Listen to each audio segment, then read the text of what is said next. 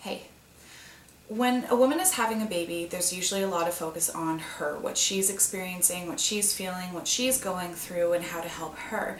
But if dad's in the room, then he's going through a major life experience too, and there's not necessarily, from what I've heard, a lot of focus on helping him. If anything, when dad's standing there watching mom in that much pain, I've heard a lot of dads say that they felt helpless and they wish they had known more about what they could do. And so I thought I would share in this video 5 things that my husband did while we were having our baby that made a world of difference. I was so glad that he was there. These things were so helpful. So top 5 things that my husband did, and just so you know, he actually did such a good job that after the fact he was told by our medical professionals that he should consider becoming a male doula. In other words, he did such a good job that they were saying he should become a professional birth coach. Kind of cool. So I'm really proud of him. Here are the 5 things that really helped to make a difference. Number 5. He helped me to keep my energy up by helping me to stay hydrated, making sure that I got snacks and that I took opportunity to rest when it presented itself. It's really easy when you're in labor to get distracted and actually forget to eat or drink, and if you're just trying to get through contractions, then if you've done something like put on Netflix or started walking around, when there's breaks in between contractions, you can actually forget, oh, maybe this is an opportunity to just rest for a bit. And so the fact that he was doing his best to offer me water and snacks, even if I wasn't accepting them, I sometimes just didn't even realize he was offering, but the fact that he was doing it made a really big difference. Between all the things that he was able to get into me and the times that I did rest, it helped to make sure that I had the energy needed to make it through the long haul. Number 4. He stayed close and he kept a hand on me. I needed some space at some points because if I was walking around and had an IV pole attached to me, it was a little bit harder to stay in physical contact. But when the contractions got stronger, I became very internally focused and wasn't able to tell, who was in the room at any given time necessarily or where they were. And so he was there, but if he was sitting in a chair, then I wouldn't necessarily have registered that he was present. And so the fact that he stayed close by and kept a hand on my shoulder or holding onto my hand or resting his hand on my leg helped me to know that he was there, he was present, and just gave me an overall really reassured feeling, which was amazing. Number 3. He reminded me frequently that I was doing a really good job. There was one point where I got really scared. Reason for it, our birth was not playing out the way that we had hoped for. We had birth hopes rather than a birth plan just because we knew that things don't always play out the way that you want them to. But in my case, I ended up needing oxytocin, and I'd never had one of those little IV things put into my hand before. So that freaked me out a bit, and I was trying to stay calm, but then the oxytocin made my contractions really, really strong, and I already had back labor. So when it made the back labor worse, I kind of lost my mind. I started yelling like a Viking. I was making a lot of noise and I was really focused on just this hurts. Again, I turned sort of inwards. So the fact that my husband was talking me through it and telling me that I was doing a really good job, just that reassuring voice made a huge difference. And I'll be honest, sometimes I couldn't even tell the words that he was saying, but it was that calm voice, the fact that he was there and that I could tell he was trying to talk me through it. It made all the difference in the world. Number 2, he helped to keep me safe.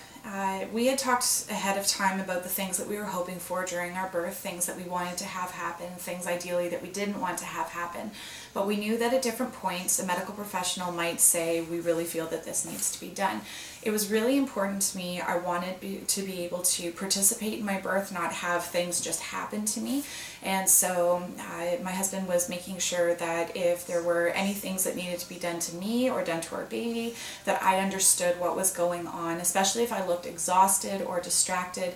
He made sure that I registered what had been said to me, and our agreement was that just if it looked like something was about to be done that we weren't comfortable with, that he would step in and intervene. And just knowing that he was taking care of that he could see the picture better than I could because I was really internally focused, the fact that I knew he would step in if it was needed made me feel so much more safe, and also just helped me to concentrate that much more on what I needed to do. And the number 1 thing that my husband did that made all the difference in the world was he was just there. I don't have words to explain how important that was to me and what a difference that made. But just the fact that he was there for the long haul, I was in hard labor for approximately 20 hours, and that's really tough for him. 20 hours of watching me being in that state and walking through all the different transitions. When our birth hopes started to fall apart just a little bit, our plans had to change. He was there for the entire thing, and it could have been really easy for him to say he needed a break and to just go, to turn on a TV and just watch a game, or pull out his PSP and start playing a game. But instead, because I couldn't take a break, he didn't take a break either. He stayed with me for the whole thing. I'll let you know one other thing. I ended up experiencing a medical emergency just after our son was born. I lost a little over 1 liter of blood due to hemorrhaging, and so I had to stay in the hospital for an extra 2 days.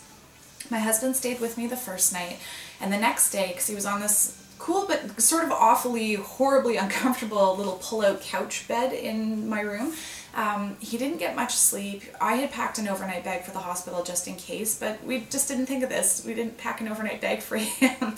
So we were talking about, well, why don't you go home, get some sleep, grab a shower, do what you need to do, and do you mind just coming back tonight, because I don't want to be in the hospital alone by myself overnight.